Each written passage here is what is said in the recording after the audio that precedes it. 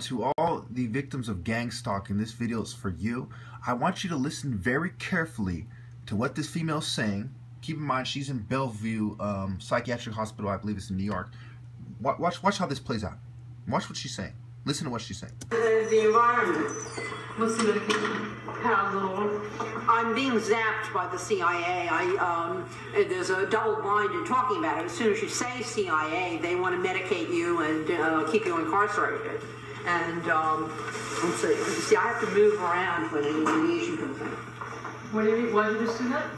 It throws off the radiation. Claire, let me tell you something. As long as you talk like that, you're never gonna get out of here. I had to stop saying what I said. It's no different than when I was chanting how to spell S-A-K-E-L-E-R-A-T-O-S. It's part of the sickness, and the medication is the only thing that helps you. It's true, I didn't want to admit it. Take your medication and relax, calm down. Medication is torture.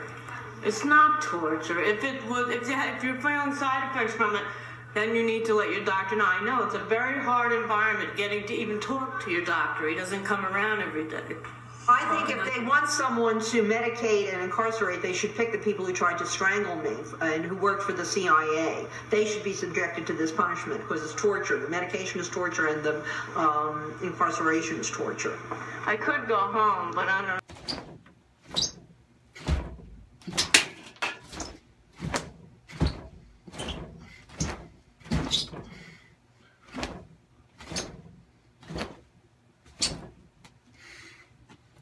Pussies. Intelligent than you are.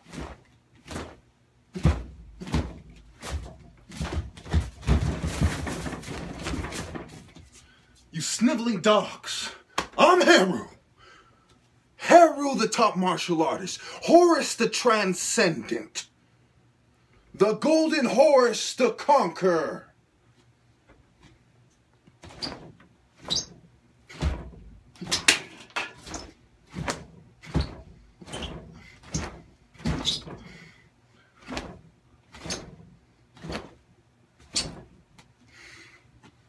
Pussies.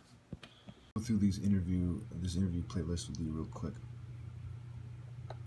So, atheistic Satanist interview, Sinjos 1, 2, 3, 4. Interview with the person who was there when you saw the military guy. Interview with gang stalker briefing in her 20s. Another gang stalker interview, gang stalking catfish debriefing, breaking down that interview. 10 clips from interviews. Interview with 3 people about gang stalking. Interview with Jolie 1 through 4. And then so here, this video was made in 2011, and so it was reposted on that Churn channel in a different day, like probably 2012 or 13. Then there's this video. Let me just go ahead and put it on mute. Go ahead and click this. I want it to be done by now, but okay. Basically, this video is early 2012 or 2011. It shows you that not only do I, am I bragging about my martial arts achievements in 2011, which shows that I've been working out, but it doesn't really show it for proof positive. But this is the oldest channel that I have still up. The first one was called Platinum Loco. And wow, it's not letting me, see that? It's loading. There we go. So let me make it smaller. Let's go default. Let's go even smaller. So it shows up. You can see the whole thing. All right. There we go. Smaller. Okay, so you can see by my body. I don't think I have to explain to you that I was training martial arts, for quite some time before this. This pretty much shows you that since 2010. I was back training martial arts intensely, but definitely 2011. Okay, now let's go bigger. So then we go, this one. Look at the date, 2012. Next one, 2013. I'm talking about how to do combos that I'm wearing. This is an old Kung Fu gi from when I was like 15 or 16. That's what I used to wear in one of my Kung Fu places, and I can't go into detail about that. Now this is 2014.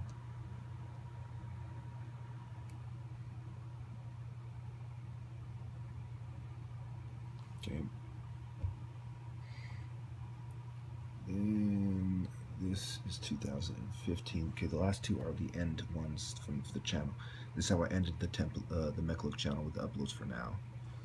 And this next one is how I ended the Robot channel with the uploads for now. And they both show, you know, a whole lot of talent. And then I'm gonna eventually, after I upload this next video that I've made, it's waiting in the editor. You know, it's already processed. I mean, it's waiting in the videos on private. I'll upload that to show you how I end the James Jackson channel, or the Last Martial Art channel. So yeah, so I've shown you, you know, that I've been doing this martial arts since 1997 when I got the trophy, you know, on record. This is just on record. And then for the last, you know, since 2010 to 2015 on record. Thank you. So I'm gonna go over this. I've gone over it on my Facebook, and I didn't feel like digging up the videos and trying to upload them and go through all the cyber attacks. So basically, you know, it brings me no pleasure, but it has to be said that just like every other movement, the major black movements are controlled by Satanists. First, I'm going to give you Yuck Mouth, okay? His father was in the BGF, according to him, and I've seen some pictures, supposedly of his father, you know, big guy. I think it was on one of his albums or something. Okay, and then at one point he had the group called Raging Thug Lords. So yes, let me play this part. What's up? Paying the price for this life that I lead. Playing upon the Antichrist, so I know. You go hang.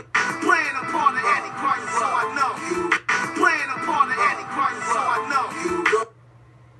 Playing a part of Antichrist, right? That's what he says. Antichrist, so I know. What's up? Paying the price for this life that I lead. Playing upon the Antichrist, so I know. And in the past, I brought up how the dragon, which is also a symbol of the BGF, is a satanic symbol. Communism is anti-Christian.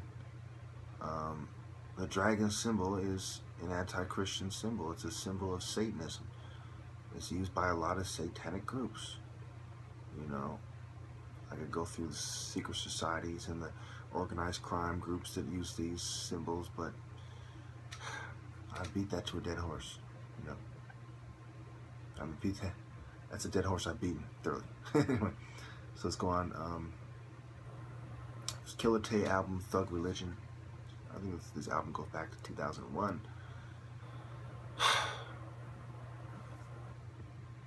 Ain't no use in running from the truth. I know you thought you knew. Ain't no use. Oh, right, my bad. Going to 219. Gang, secret society, my main foe, and I'm still back, waiting on my guardian angel. So it's his secret society, his main foe. He's still waiting, debating. He's still debating, waiting on his guardian angel, right? Very interesting way to put it. There's so much corruption, evil demons counting G's in the system. Secret society robbing me blind. I'm trying to focus, we the real minds swarming like locusts. Okay, so most of this album, it gives you the impression that he's against Babylon's system, white power structure, secret societies, so on and so forth. But in reality, in actuality, genocide, worldwide, by the Masons with 33% of the power, so it's gonna be retaliation if they ever murder me. so not only is he protected by the Masons with 33rd degree, it's going to be retaliation if they ever murder. This is a guy who claims Crip and West Coast Mafia and so on and so forth.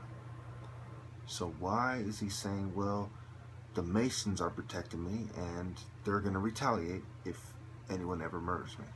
Why does it feel the need to say that? You know? Well, it shows you that I've been arguing for a long time. There are secret societies that are in the communist movement. They've infiltrated the religious movement, Christian movements, even the Christian elements of hip-hop. And I thoroughly explore why that is in other videos. Again, this brings me no pleasure. I have no personal gain, nothing to gain from this. Only, you know, it's just what I have to do. Expose, you know, the things that I say, and I have to give you proof. Okay, you know, the proof is in the pudding. They said it themselves. You know, the guy said flat out, playing a part of Antichrist's team. And that's what communism is. So the BGF promotes. It's anti-Christian. And Paris, in one of his songs, you know, talks about, you know, turn the other cheek and all that hoopla. And he says things like this, you know, he basically takes shots at Christians. You know, and that's probably the major point I disagree. I agree with him about a lot of things. I agree with Kilate about a lot of things. But this secret society thing, just, you know. And of course, I don't think I have to explain to you.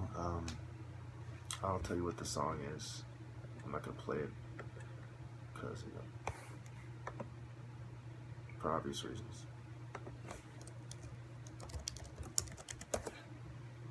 Okay,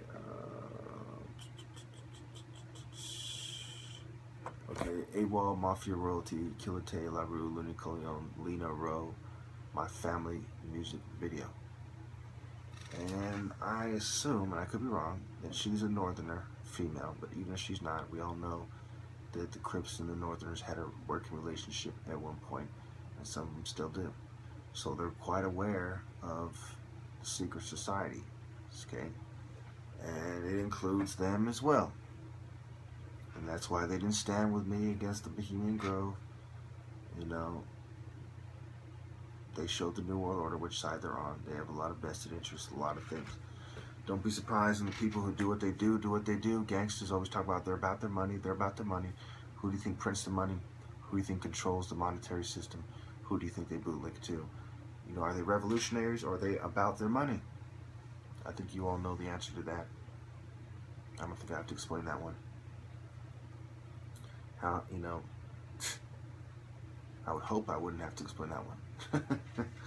Well, that's all I really need to make for this video. I'll leave it there.